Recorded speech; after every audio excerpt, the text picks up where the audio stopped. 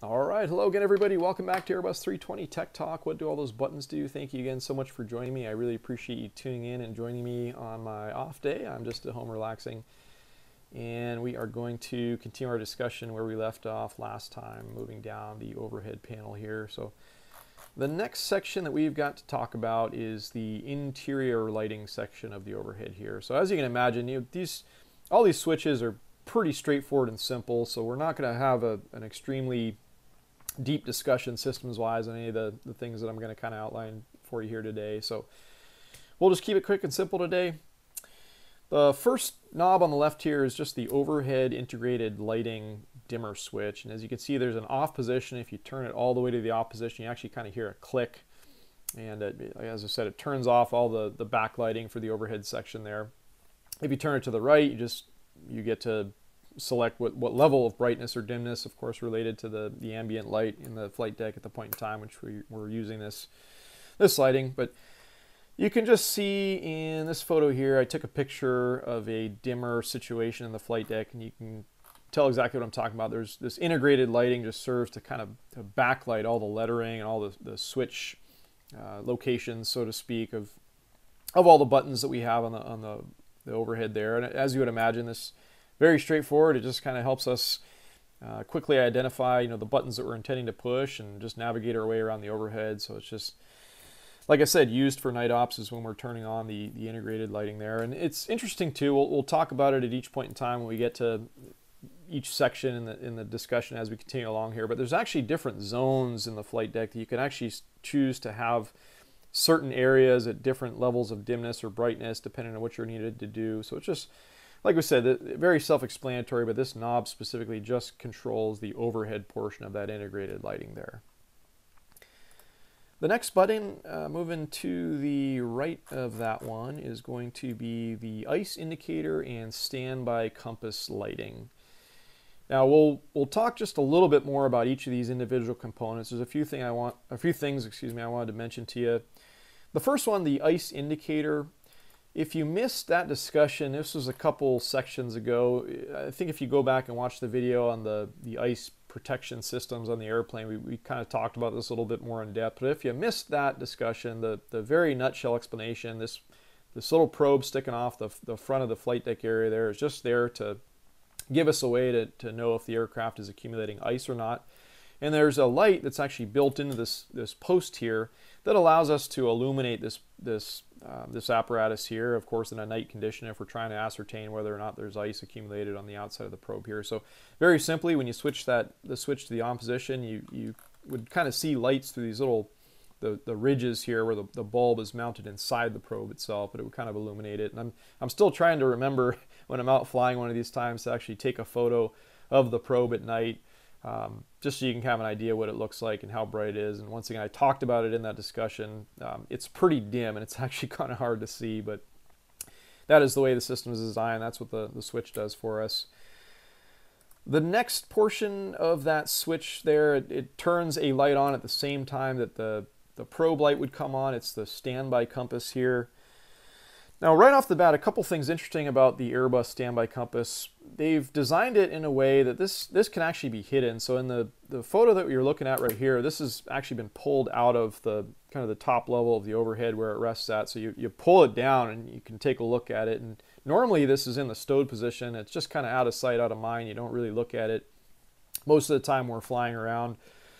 As we said, if you turn that switch to the on position, it would just illuminate the compass section here so you could see what your heading is. And once again, this is just for the case of if things are going really bad and we need to know what direction we're turning. This is a very bare bones, simple system that we can still derive a magnetic heading of which way we're flying the aircraft. So the standby compass is just standing by in case of an emergency.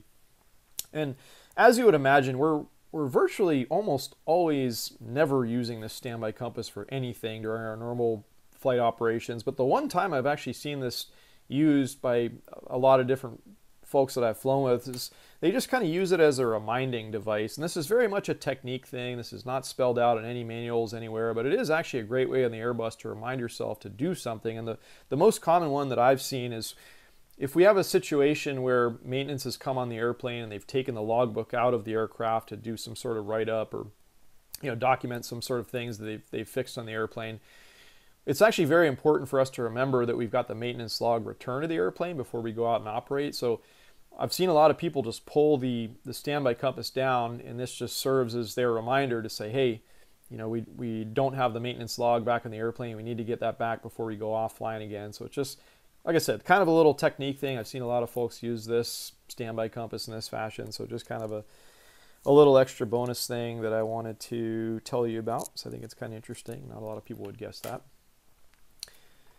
The next button to the right of that is going to be the dome light switch here. So you can see we just have a three position or three options on this switch here. We have off, dim, and bright. And very simply, as you would imagine, it's kind of think of it like day mode and, or I'm sorry, bright and dim, just kind of based on what the ambient conditions are at the given time that we're flying around. And I took a picture of what this dome light looks like. There's one on each side of the flight deck. This is the FO's side here, and there's an identical one on the captain's side, so you can just kind of get an idea of where this thing is, what it looks like, what it's doing.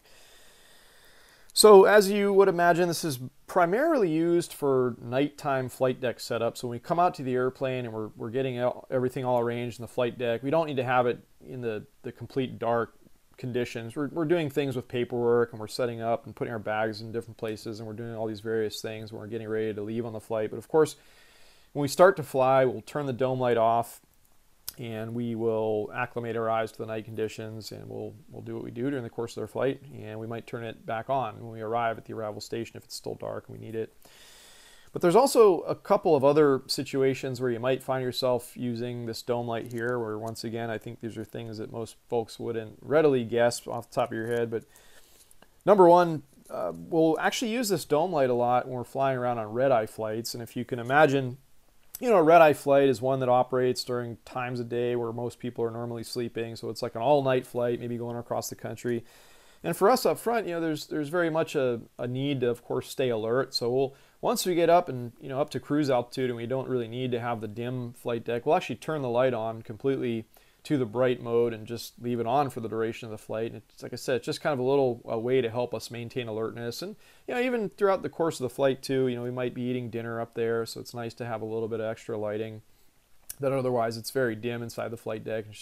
It's nice to have that dome light on and be able to see what we're doing essentially. So the other time that it's mentioned, it's actually in the AIM or the Aeronautical Information Manual, and there's various technique, flying technique books and stuff all through your flying. You might see this mentioned, but of course it's a rare scenario. But it does talk about using the dome light if you're flying in very close proximity to lightning, and the reason is, if you're in a situation and there's these bright flashes of light going on around you, it can be very shocking, if you will, to your eyes, and it can be kind of blinding. So they just talk about turning on the dome light to add a little bit of extra ambient light and just kind of acclimate your eyes to getting used to these bright flashes that might be entering the flight deck if you are flying close to an area of weather. So like I said, a pretty rare circumstance that we're actually flying that close at night, where you would need to turn on the dome light to kind of mitigate the eye effects, if you will, of flying that close to lightning. But just like I said, one other kind of interesting time where you might find yourself using the dome light there. And then the last switch is going to be the last one on the right there. Moving over, it is the Annunciator light button here, and you can see also this is a three-position switch, just a dim, a bright, and a test mode. And the way to kind of think about this one, I started to say this actually about the last button. I was intending to say this about this one, but think of this as a day mode versus night mode type of switch. So obviously during the day, we don't need to have during the day, we would actually need a little more brightness to actually see the lights in the flight deck, because there's so much ambient sunlight coming in that you need to have the switch in the bright position to kind of illuminate them a little bit more and just give you more readability. But of course at night, you would turn this to the dim position. So if you left them on, it's actually quite distracting if they are in the bright position. It's very noticeable, so you would just switch it to the dim position. And then the test position there we use actually every time we do our initial flight deck setup. So the first time we're coming out and flying the airplane for the day, we'll turn it to the test mode, and we'll just take a look at all the lights in the flight deck and I'll just bring up my slide here that we look at every time we talk, but it just, when you move it to the test mode, it just turns on every single bulb that could conceivably come on in the flight deck, and you're just kind of scanning around the whole flight deck looking for one that's possibly burned out, and you would need to have this replaced for obvious reasons. So that is just the purpose of the test position there. So hope this explains everything you might have been wondering about, guys. I know, like I said, it's a simple one today, but once again, I really appreciate everybody tuning in. If you like what you're seeing and hearing, please hit the like button. Please subscribe. It helps me get my videos out there and keeps the channel moving forward and promotes engagement, which is, once again, one of the biggest things I'm looking to do with the channel here, just in the way of fielding questions. If you've got any questions, feel free to write them down in the comment section. I'd be more than happy to discuss them with you guys and tell you all I can that I know about whatever you might be asking. So hope everybody's having a great day. We'll talk to you again real soon.